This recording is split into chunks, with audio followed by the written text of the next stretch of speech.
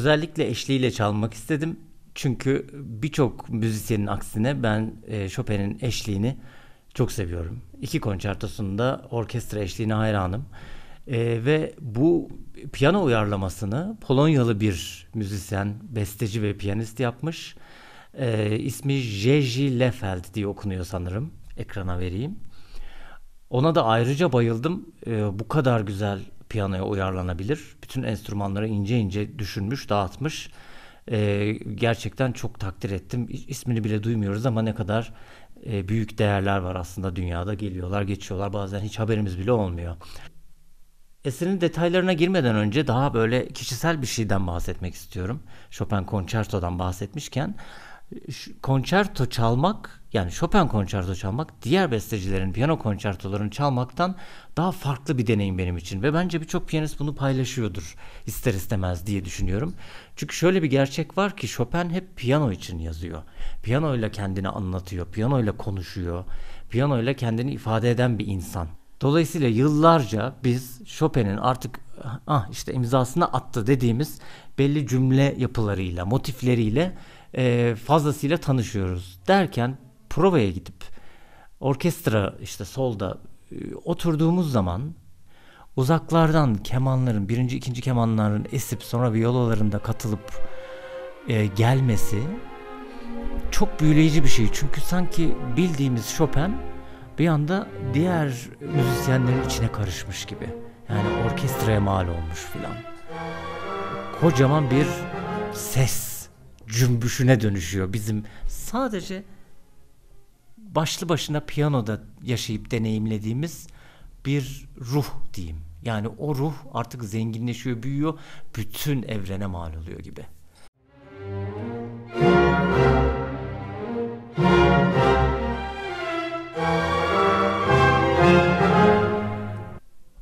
Esere gelirsek, dediğim gibi bu konçertonun eşliğine ben bayılıyorum. Orkestracılar için çok tatmin edici olmayabilir ama Chopin'in orkestra eşliğinin aslında Chopin'in müziğindeki aynı piyano müziğindeki gibi çok kıymetli ve çok özel bir yeri var. Başka bir şey istiyor eşlik yapan müzisyenden Chopin'de. Dinlemeyi ve katılarak çalmayı istiyor. Tutti'yi geçeceğim. Tutti konusunda da aslında söylenecek çok şey var. Ama belki sonra Tutti'ye döneriz. Şimdi piyano kısaca orkestranın bize sunduğu temayı ve diyaloğu kısa bir şekilde yaşattıktan sonra melodi başlıyor. Girmeden hemen önce orkestra coşkulu bir şeyden sonra, bir Tutti'den sonra bir anda bizi piyanonun girişine hazırlıyor. Sanki böyle hani çok şey ortamlar olur ya, geliyor. Kraliçe geliyor filan. Hani hepiniz şey yapın. Toparlanın, herkes yerlerine filan gibi böyle bir ortam.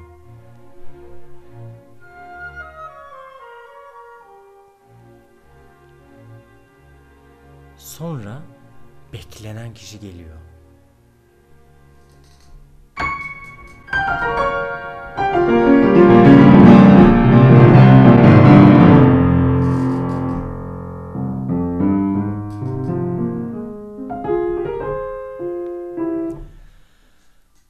Ne yaptı? Aslında çok alakasız gibi görünebiliyor ama bir introda, yani bir giriş kısmında Chopin ileride bahsedilen ya da zaten bahsedilmiş olan bir şeyin ters çevrilmiş ya da onu işte başkalaştırmış halini verebiliyor. Burada da aslında benim gruplayışım dolayısıyla şuradan.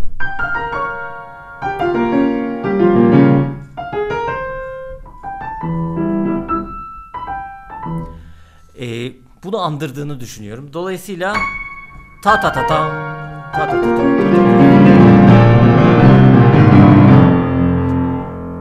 bir otoriteyle başlıyor değil mi? Yani orkestra yeri geldi gümbür dedi, yeri geldi şarkılar söyledi, sonra tekrar bir coştu, kükredi filan ve bu geldi.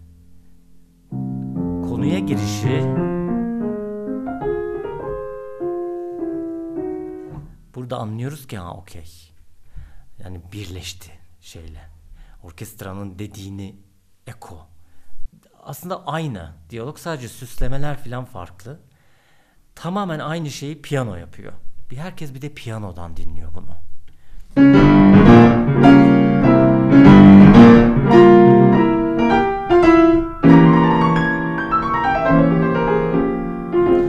Burada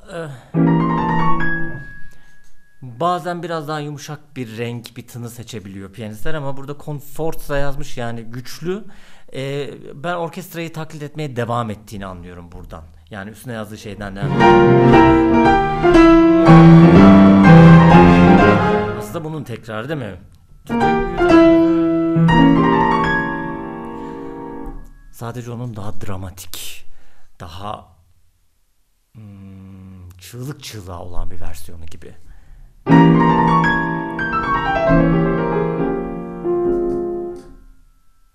Bu sessizlikler çok değerli bence. Özellikle büyük bir salonda orkestrayla çalarken, ki burada hep beraberiz. Ufak arkadan katılıyor yaylılar piyanoya ve hepimiz birlikte bunu çözüyoruz. Bitti. Yani dinleyicilerin de müziğe katıldığı bir an gibi oluyor sessizlikler. Çünkü herkes aynı şeyi yapıyor. Herkes susuyor. Dolayısıyla onu bence yaşamak lazım.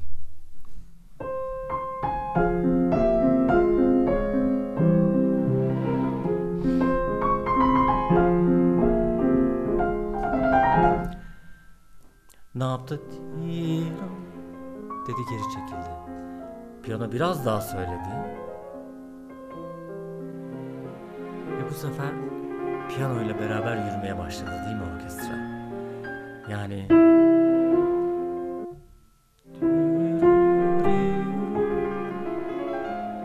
ne kadar sade ve ne kadar tamamlayıcı, ne kadar güzel, ne kadar dahi yani.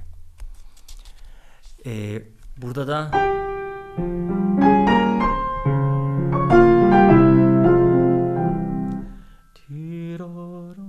derken biz buraya doğru kapanıyoruz, orkestra buraya doğru. İki ayrı yere doğru müzik kapanıyor. Piyano bu Confort'ta çığlıktan sonra melodisini seslendirmeye girdikten itibaren 3 tane adım var. Bir, daha acı geliyor değil mi ikincisi? Çünkü disonans, bunu yaşamak lazım. Ve o yüzden de hep decrescendo koymuş. Yani R'ye uzanmış.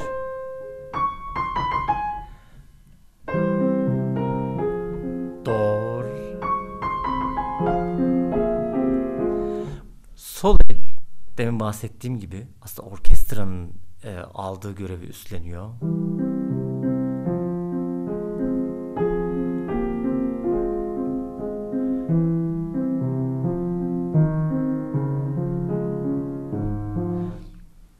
Evet, melodi yok. Hani böyle oturup da duşta söyleyeceğimiz netlikte bir melodi yok ama sanki çok güzel bir resmin, yani perspektif ilişkisi gibi, arka plandaki harika doğa manzarası oluşturması gibi bir şey.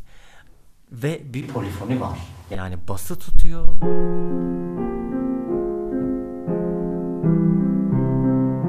Yine tutuyor.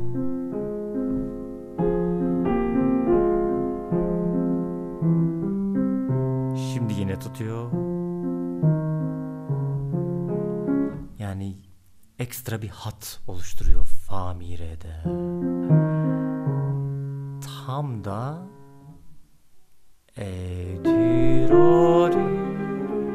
orkestranın bizi alıp beraberce yürüdüğü yer.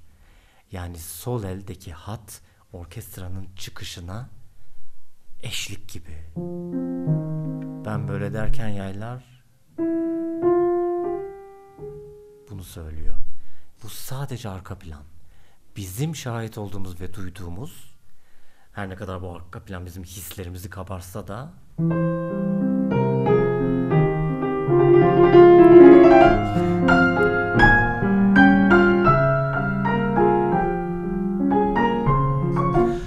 Chopin'in müziği gerçekten insanın çok yoğun bir deneyim yaşarken, hayatı boyunca unutamayacağı bir anı deneyimlerken yaşadığı duygu dalgalanmaları kadar ani demeyeyim ama hızlı geçişler içeriyor. Yani nasıl desem, armoniler, modülasyonlar o kadar anında gerçekleşiyor ki onları o anda yaşıyormuşçasına şey yapmak lazım. Bilmek lazım. Yani şimdi ikinci adımda kaldık ya. İlk adımı tekrar çalayım.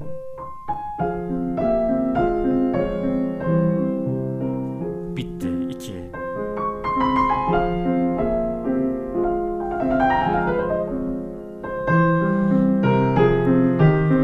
Alıyor. 3.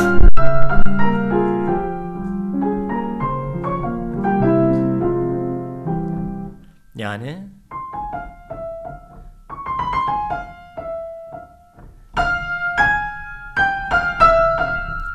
gibi 3 adım var. Hepsinde biraz artmak bence güzel çünkü biraz daha üzülüyor gibi. Yani anlattıkça deneyimi kendine de fazla gelmeye başlıyor gibi.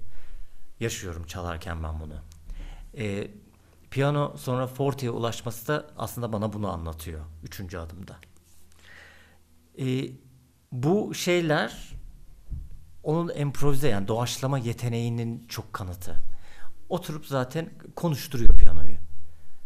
Utanıp sıkılmadığı zaman, yani binlerce ya da 500 izleyici önüne çıkmasıyla Chopin'in evinde kendi kendine takılması ya da eşe dosta çalması çok farklıymış. İki bambaşka deneyim. Bence çok özel, çok mahrem duygularını piyanoyla açtığı için. Yani insan çıkıp da 500 kişinin içine günlük yazar gibi kendini anlatamaz. Ama kendi başına bunu yapabilir. Bunu notaya dökmüş. O yüzden ekstra kıymetli çünkü biz aslında çok özel, çok şahsi bir şeyden bahsediyoruz. Bach'ın tersine. Bach çok evrensel ve ulvi. Tanrı, yaratılış filan. Chopin ise insan duygusu. Kendi de onu demiş zaten.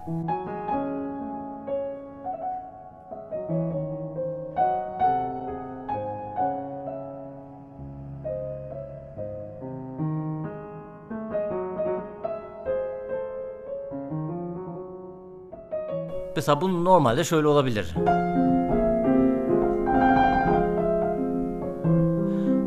Trille filan da geçebilir. Ama elini bir gezdirişi var böyle.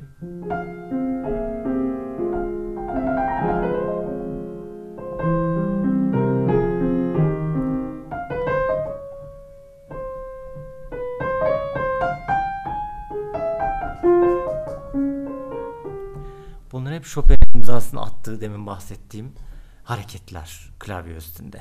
Kendiliğindenleşiyor artık.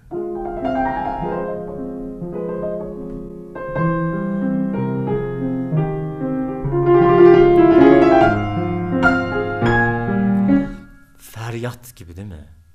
Hiç yabana atmamak lazım.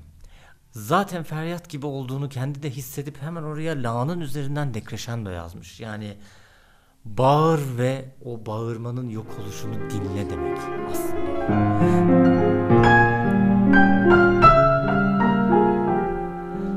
Ve düştüğün için ne ol? Boynunu bük. Zaten şu armonide onu getirmiyor mu?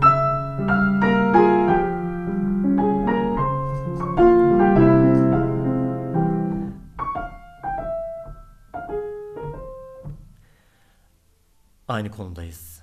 O çok belli. Ritmik yapıdan belli. Ve hep ben Chopin'i çok kısa tarif etmek istesem, yani nasıl bir besteci diye sorduğum zaman Chopin'i, dünyanın masalını yazmış besteci derim. Masal anlatır gibi çalmayı istiyor hep. Masal anlatır gibi anlatmayı istiyor. Hani sanki dinleyen yapma. Eyvah sonra filan diye dinleyecek. Onun müziğini, her cümlesinin başlangıcı, ortası, kapanışı filan bunu yaşatıyor dinleyene. Yani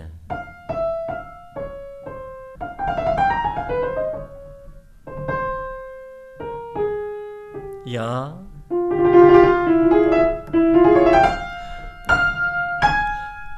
Ve sonra ya işte bildiğin gibi değil diyor yani. Her zaman da böyleydi ama kimse bilmedi filan.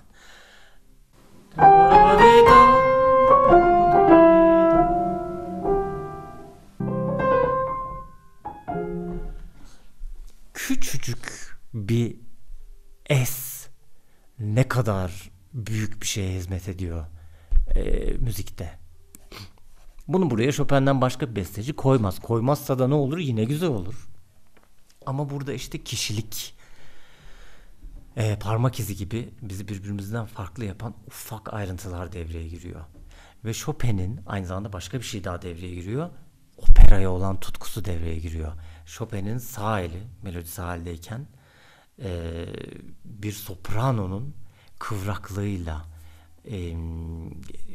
su gibi duruluğuyla piyanoda canlandırması devreye giriyor. Ufacık bir nefes alıyor. Oradaki zarafet, aristokrasi filan Chopin'in imzasını atıyor müziğe. Diyoruz ki ha bu Chopin. Bu Schumann değil. Ya da bu Schubert değil.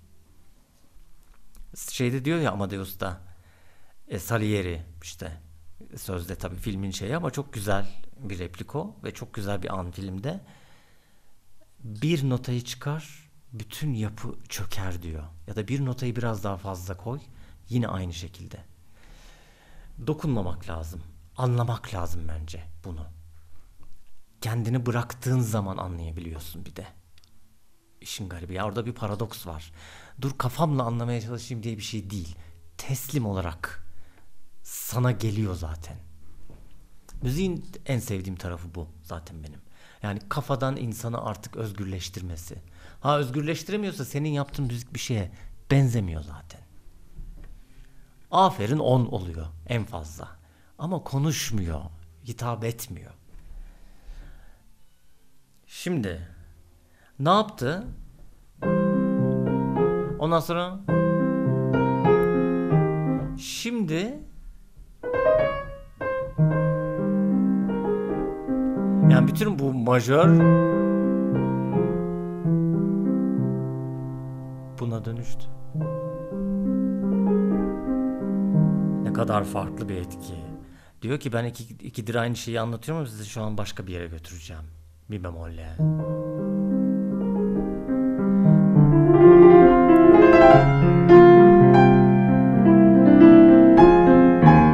İki tane ayrılan hat.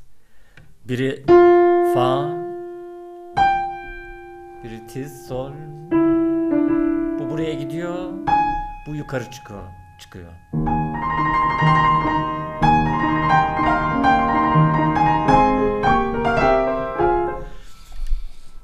Bu polifoniyi hiç nasıl diyeyim? Yani Chopin, Mozart ve Bach takipçisi aslında. Yani oradan miras aldığı polifoni ve kantable yani şarkı söyleme stilini piyanoya veriyor. Piyanoda yaşatıyor. Dolayısıyla polifonik yapıyı yabana atmamak lazım. Çok daha rubato, romantik işte falan filan diye onu göz ardı edebiliyoruz. Ama onun tutkunu olduğu polifoni yani çok seslilik alt alta üst üste giden hatlar her ne kadar bir tanesi o kadar önemli değil. Zaten eşlik sadece harmonik yapıyı veriyor gibi görünse de öyle değil. Eğer kıymetini bilirsek müzik banallikten yalın, sade ve olağanüstü etkileyici bir operaya dönüşüyor. Hep de bu mikrofona konuşuyorum ben ya. İnşallah salak gibi görünmüyorumdur. Çok pardon. Oraya bakamıyorum. Kendimi görüyorum çünkü. Neyse.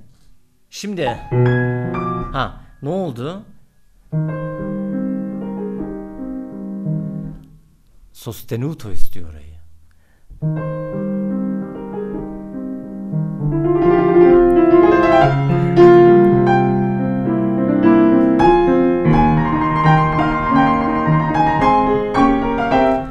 Polifoni demişken derken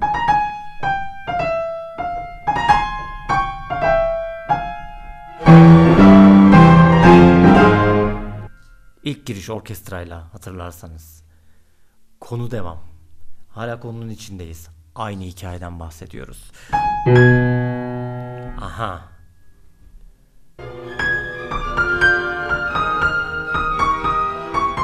Orkestrada buralara yükselmişti. Şimdi yine la bemolle.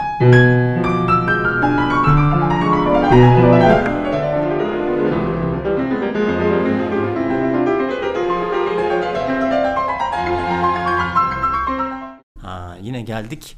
Çok sesli. Şimdi bu iki hat gitti el ele.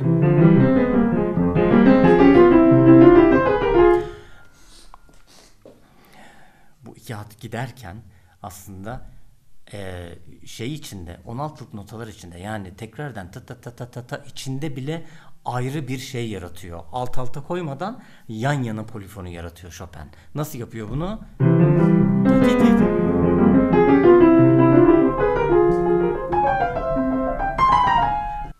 Bunu da dinliyoruz bir yandan. Gittikçe tansiyon arttı ve yürüdük.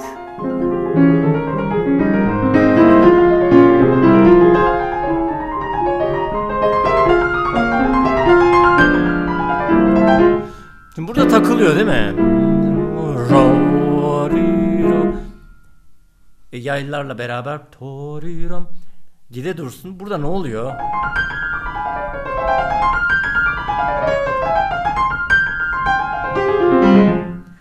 Bu hani dedim ya habire gelecek diye. Tatam papam. Bunun şey işte gibi. Şimdi ters. Tatam değil, tatam. Dadam dadam.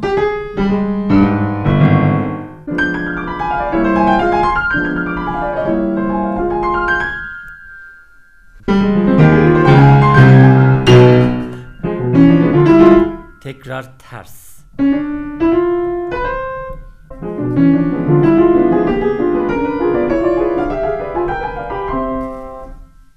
Şimdi burada ne demiştik? Ondan sonra tersine çevirdi, getirdi. Hep ikili. Tatam tatam tatam tatam. Ne yaptı? Burayı takıldı.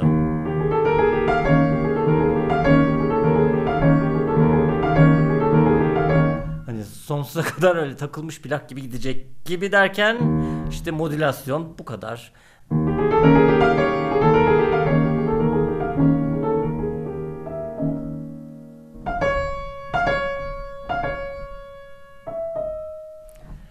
Kafayı takmış durumdayım. Çan gibi buradan çınlıyorum. Dadam, dadam, dadam. Çaldı, çaldı, çaldı. Sonunda kapı açıldı gibi. Yani bir rahatlama var armonide.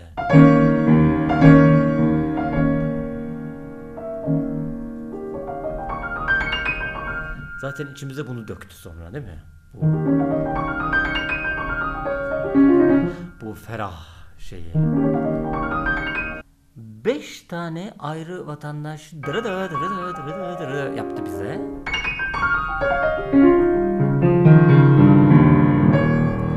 Ama hikayeyi bağlayan dedemiz. En kalın olan. Bas. Bize kocaman defterde yeni bir masal. Yani masalın ya da yeni bir şeyini, kısmını, chapter'ını açtı. Orası da ne? Orkestrada daha önce duymuştuk. Kornolar bir ilan çaktı. Cellolar ve kontrbaslar cevap verdi. Bitti.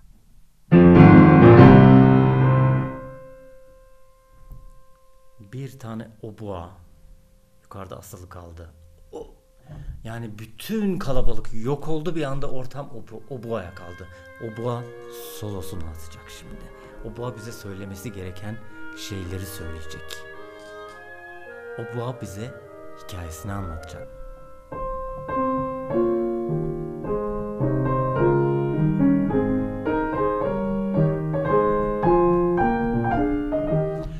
Obua solosunu atarken, şu an tut diye döndüm, piyanoya tekrar geleceğim.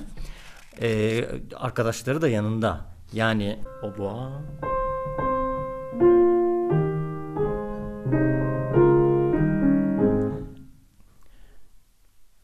Oboa, klarnet ve fagot beraberce bir yola çıktılar ve ilk cümleyi beraber yaptılar.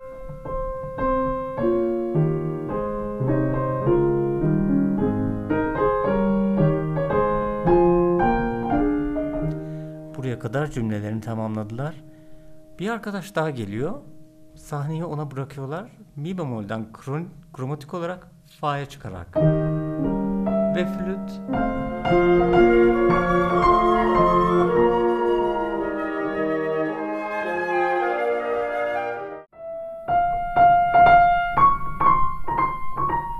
Şimdi bende sıra. Şimdi oboadan flüte geçti filan gibi bir hissi varken piyano da geldiğinde biraz daha müzik genişliyor ve büyüyor.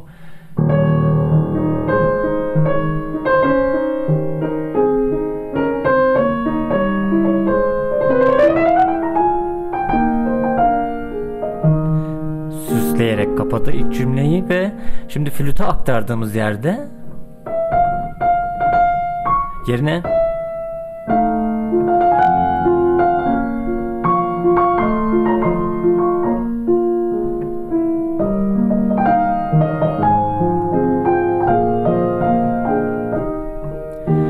daha sakin, biraz daha noktürnleri andıran bir dinginlikle piyano bunu sunuyor. Yani sanki konunun tanıştırılması orkestrayla, sonra konunun açılması piyanoyla gibi oluyor.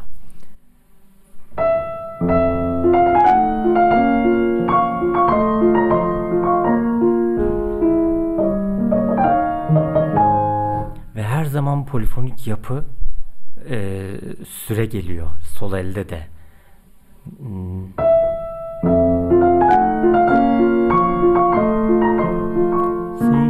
la, sol, bir yandan si, fa.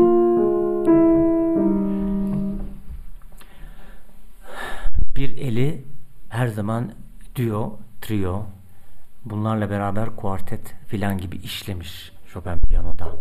Tek enstrümanla yetinmiş ama tek enstrümanı bir kentet gibi, bazen bir full orkestra gibi kullandığı oluyor. O yüzden aslında ihtiyaç da duymamış. Çünkü burada bu klavyenin üstünde bir dünya ayrı sesi, ayrı kişiliği iç içe yaşatmanın yolunu bulmuş. Ve onun tiryakisi olmuş. Zaten o yüzden gözü başka bir şey görmemiş. Ve biraz daha ihtirasının arkasından daha barışçıl.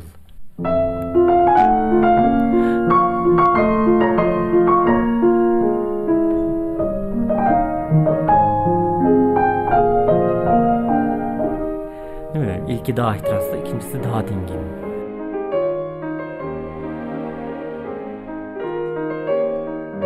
Orkestranın daha önce bize çaldığı melodiyi çok daha kederli, üstünde dura dura, aça aça, ayrıntısıyla vere vere anlatıyor. Aslında işte dedim ya, kraliçe geliyor gibi, işte onu bekliyorlar falan filan. Aslında masalı anlatacak kişi o. Onun arkasındaki ordu, orkestra önce bize genel hatlarıyla sunuyor. Sonra geliyor. Artık o gelen neyse. Yani herkesin hayal gücüne göre değişebilir. Birine göre belki deniz kızı olur, atıyorum, ya da başka bir şey olur. Kız, erkek, soyut, somut, herhangi bir şey.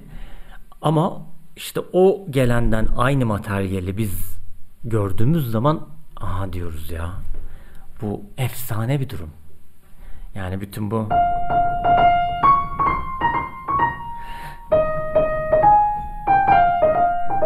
bizim melodimiz bu. Bu köyün melodisi bu derken o köyün melodisini bir şarkıcının, bir sopranonun ne hale getirdiğiyle karşılaşıyoruz. Bazı uyarlamalar da öyle ya.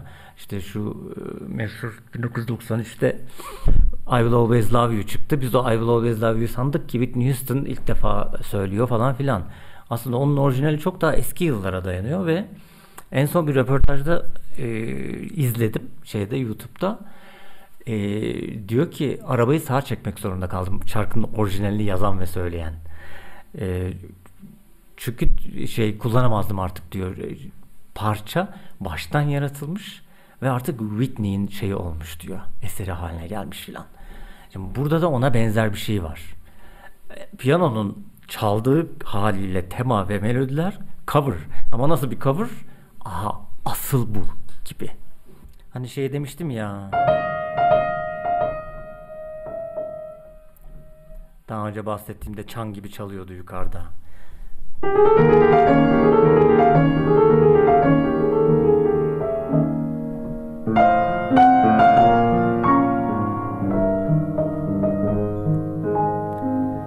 Aynı materyalin zenginleştirilmiş hali. O yüzden bu armonik geçişlerin farklı renkte tınlatılması bence zaten dünyalar kadar fark yaratıyor. Yani bu cümleyi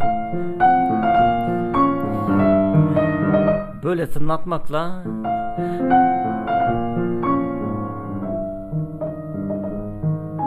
böyle tınlatmak arasında çok fark var.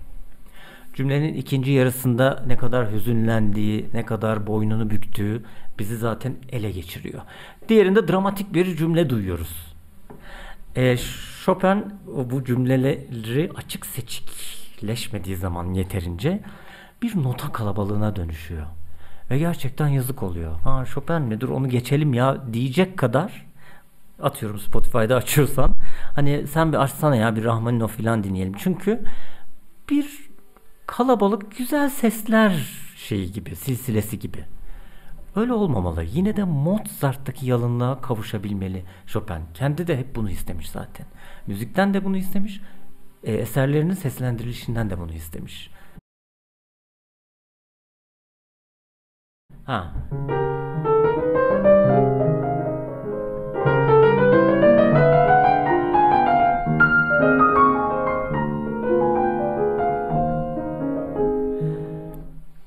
Çok fazla ara nota var. Ben size şimdi ara notaları alacağım.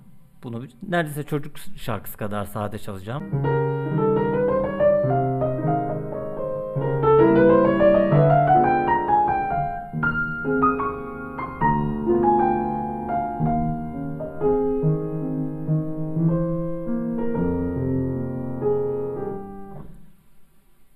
Bu kadar yalın bir cümle. Şimdi gerçeğini çalayım.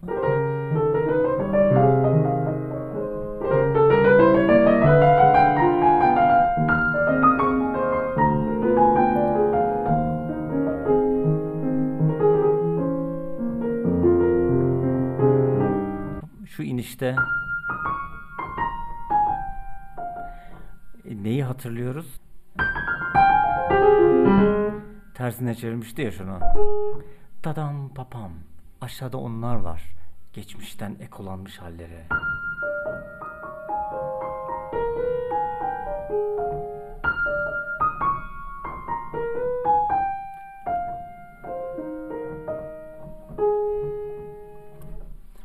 Yani hikayenin her parçasında geçmişinden, geleceğinden, şimdisinden bir sürü detay beraberce dans ediyorlar. Ama bu dansın ön planına son derece yalın bir melodi hakim. Bu modülasyonda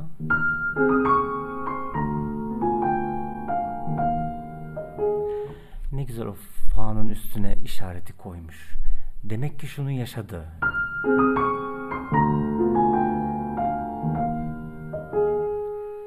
Bunu nadiren böyle duyuyoruz bu cümleyi. Halbuki ne kadar açık seçik ve ne kadar anlamlı.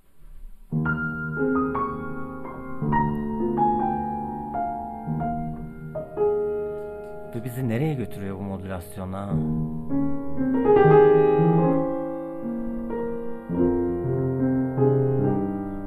Aha. Şimdi yeni bir eleman giriyor. Tekrarlanacak. Tekrar dolanacak bütün parça boyunca. Yani birinci bölüm boyunca. Şimdi ne yaptı? Fa, mi, la.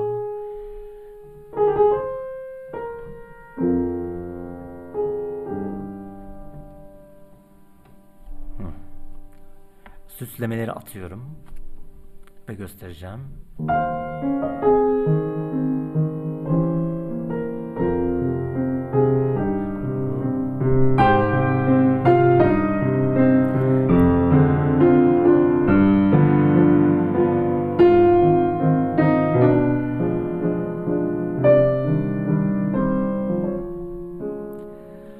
Sonra filan.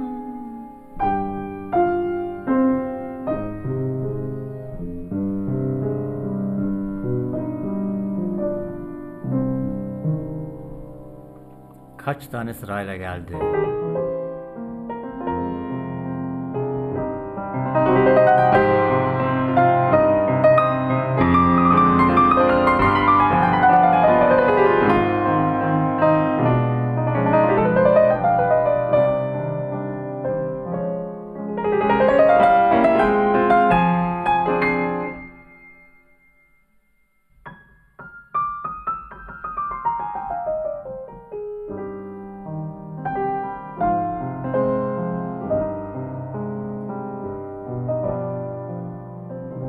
Ve bu adımlardan sonra risoluto, yani artık olay çözülüyor. Nasıl çözülüyor? Bir şeyden emin oluyoruz. Ve ona yönelik konuşmaya devam ediyoruz. Habire sıkıştırarak gitti. Sempre più stretto dediği.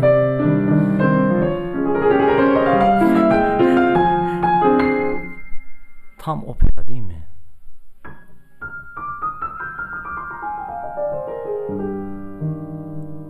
Con duolo, acılı.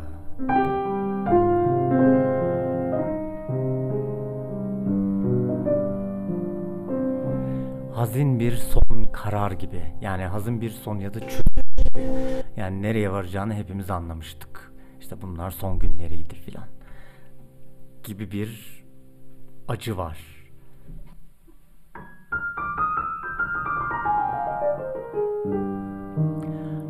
Bunlar her ne kadar yumuşak olsa da son sözler ya risoluto'dan, yani çözülmeden önceki, insanın kalbine saplanması lazım. Ama yine de melodik yapıyı bozmamak lazım, çünkü alt tarafı şunu diyor.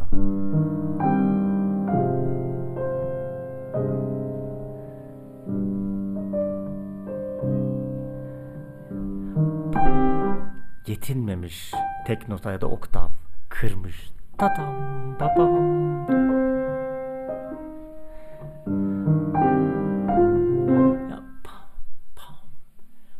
Bu artık tamamen klavyenin üstünde duygularını gelişigüzel diyebilirim.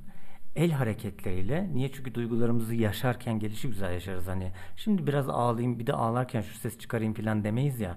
O kadar kendiliğindenlikle piyanoyla şey olmuş. Tek beden olmuş. Bir yapıdan bahsediyoruz burada.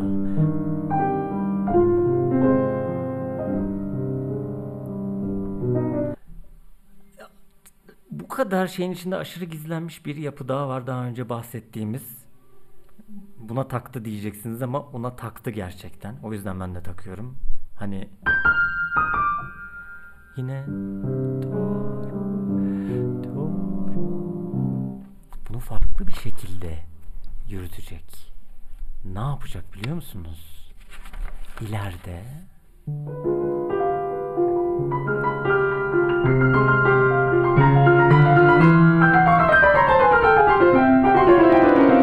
şimdi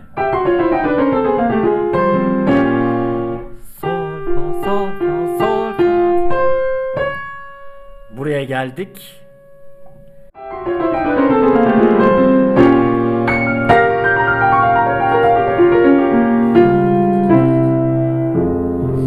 Budur.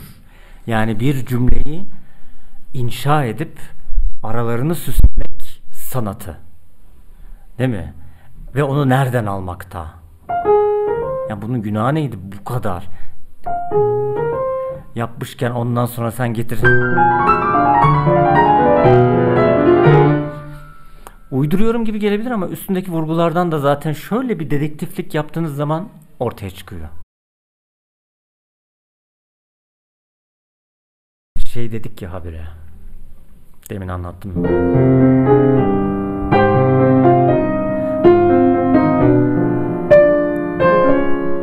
Ondan sonra titatam titatam geldi ya. Bunu nereye getiriyor biliyor musunuz? O tatam tatam bunlara ekliyor. Nerede ekliyor?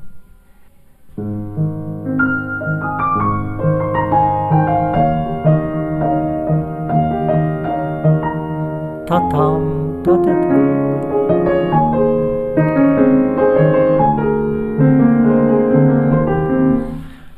Havada artık o şeyler, o malzemeler uçuşmaya başladı. Yani hani çok fazla şey yaşadım, uykuya dalarken hepsi gözümün önünden böyle hayal meyal geçip gitti.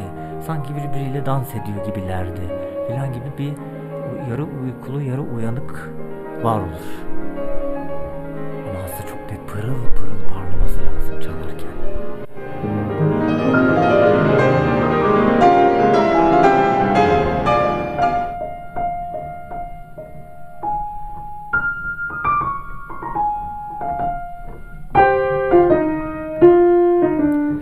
Bunlar uçuşuyor havada şu anda. Onun parçaları, onun hatıraları gibi.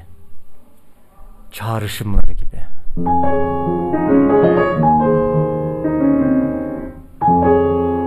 Asıl olanım diyor, diğeri ben de varım diyor.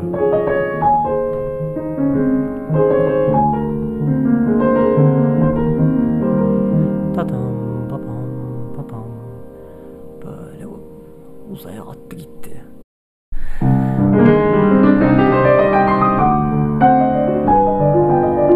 Şimdi çok güzel. Burada aynı zamanda güzelliğin ötesinde bir Chopin'in sonatlarında filan da yarattığı piyanoda bir efekt var. Biraz bazen insanlar ağlarken gırtlağından boğuk da bir ses çıkar. Hıçkırık gibi ama biraz kalınca. Tam da kalın register'dan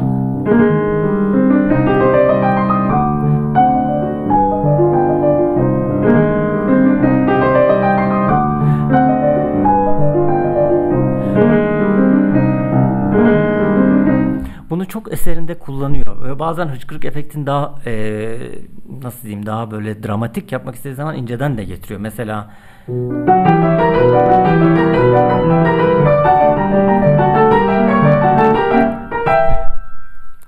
hıçkırma sesi gibi.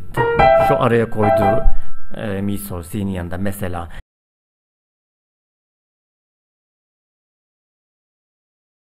Tutti'den sonra bu sefer ne yaptık?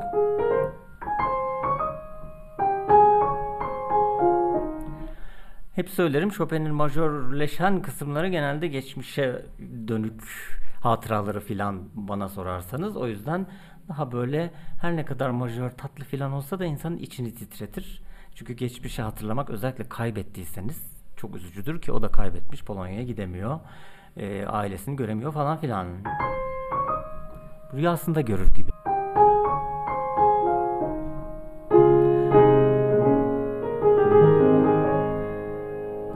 Bunu yaparken tabii fagot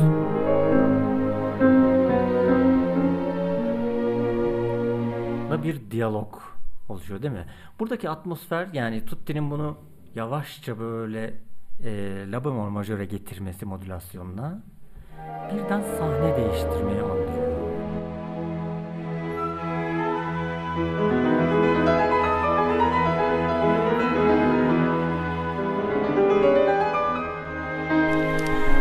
O yukarıdan düşen o buğa o kadar doğru bir, yani nokta atışı diyeyim, doğru yanlış yok da o kadar nokta atışı bir enstrüman seçimi ki bizim bu bahsettiğimiz nostaljik öykü geçmişte yaşandığı şey yapıldı, bir hissedildi. Dolayısıyla biraz daha efkarlı, biraz daha kırçıllı bir ses istedi. Hani fagotta değil, flütte değil, o bu ya bunun şeyi. Yeni bir şey.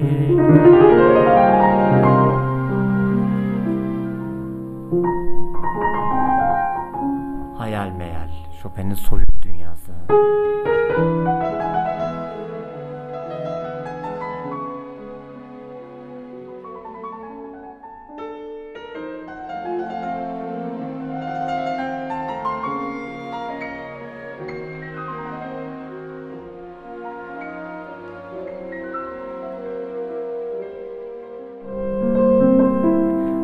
Köprüye geldik. Şunu zaten kim duysa bu Chopin der. Bu tarz pasajların ama Chopin olduğunu hatırladığımız zaman vurgulamamız da lazım. Yani bunu Finlandiya çalmak çok anlamsız oluyor. Şunu çalmışlığın barınması lazım içinde.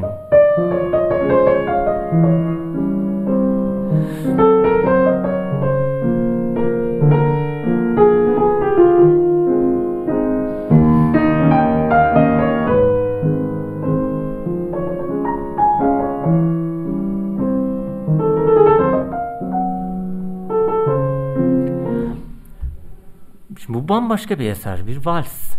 Bambaşka bir hikaye falan filan. Ama romanlarda bunu çok yaşıyoruz ya işte.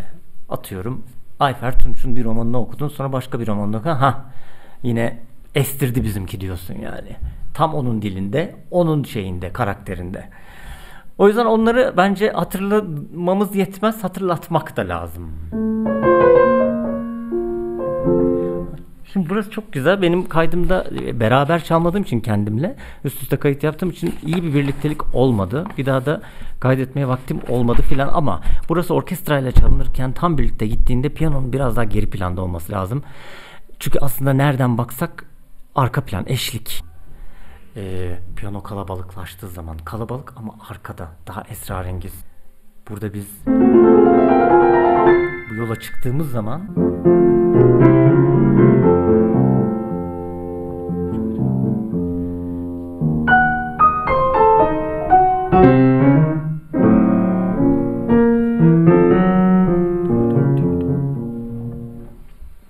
üçüncü tuttiden sonra tekrar benzer hikayeler başka bir tondan anlatılıyor. Lafı fazla uzatmadan en sonundaki manyaklığa gelmek istiyorum. Şimdi yine başka bir tondan bu şeyler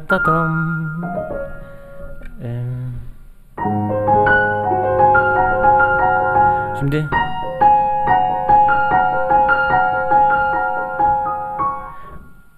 bu ikiliyken senkoplar üçlü. Üçlüleri vereyim.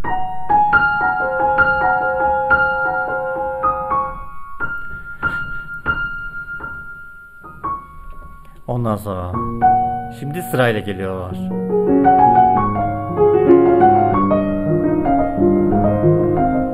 Gitti.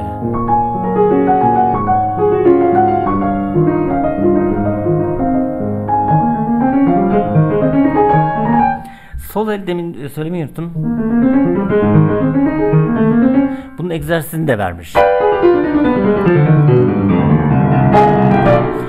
Burada sol elde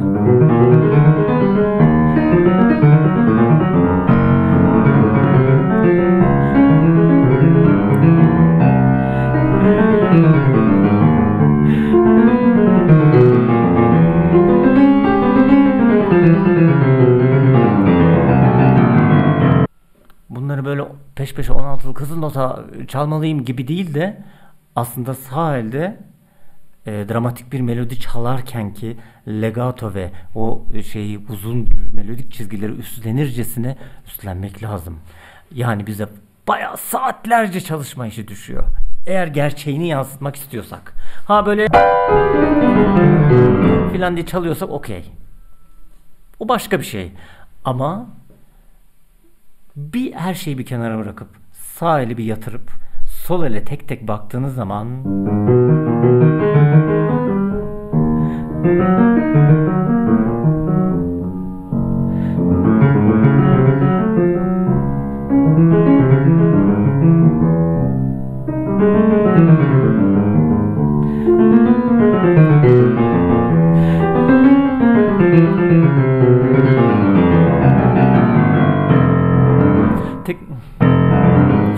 tek başına ne kadar önemli bir dünya. Aynı şekilde bunlar da diğer tondan geldiğinde de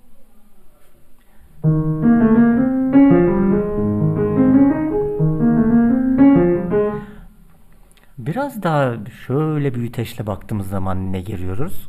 Şöyle grupladığımız için, ki öyle yazmış. Evet. Ayrı, noktalı. Ayrı.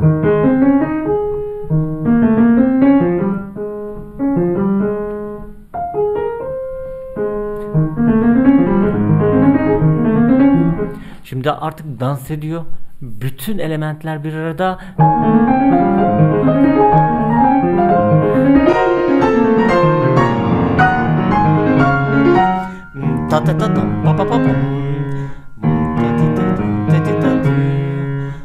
Bunları üçlü bölmüş Chopin. Nerede benim canlarım? Rom ti ti ta ta ta ta rom ta ta ti tum ta ta ti ta ta ti.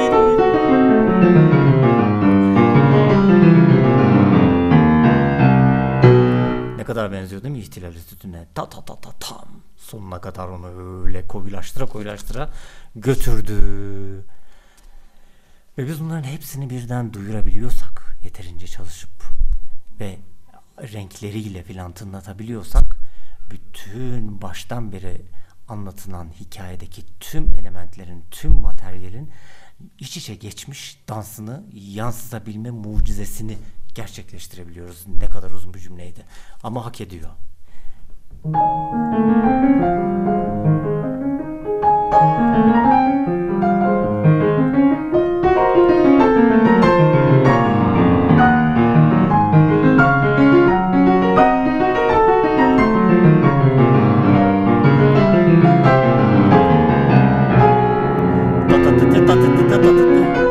Bu arkadaşlar neye gönderme?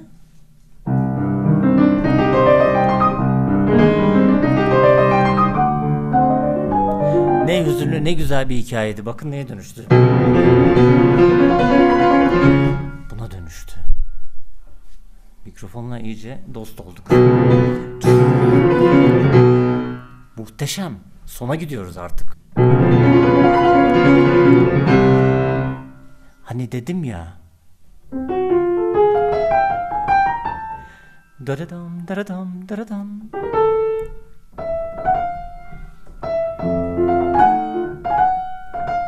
Chopin'in yine imzalarından. Aha. Ama burada nasıl?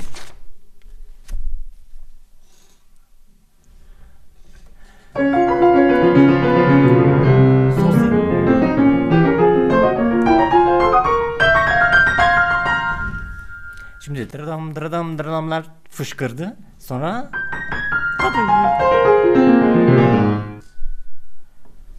yani ikililer tatam, üçlüler titatam, diğer üçlüler daradam daradam. Hep beraber sahnede kafayı yedik. Her şey bir arada.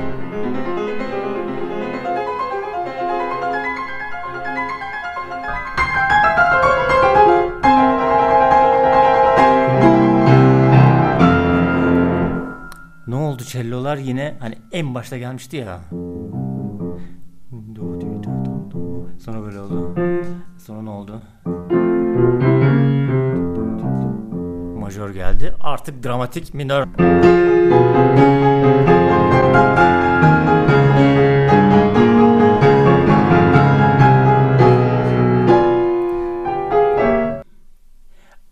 Her şey artık açıkta gibi yani. Her şey ortada, anlatıldı.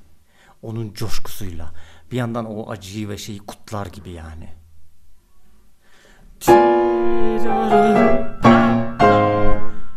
Yani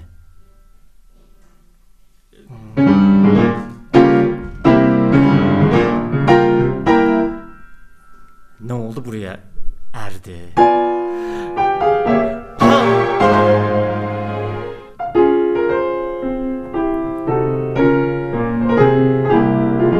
Son sözler tabii ki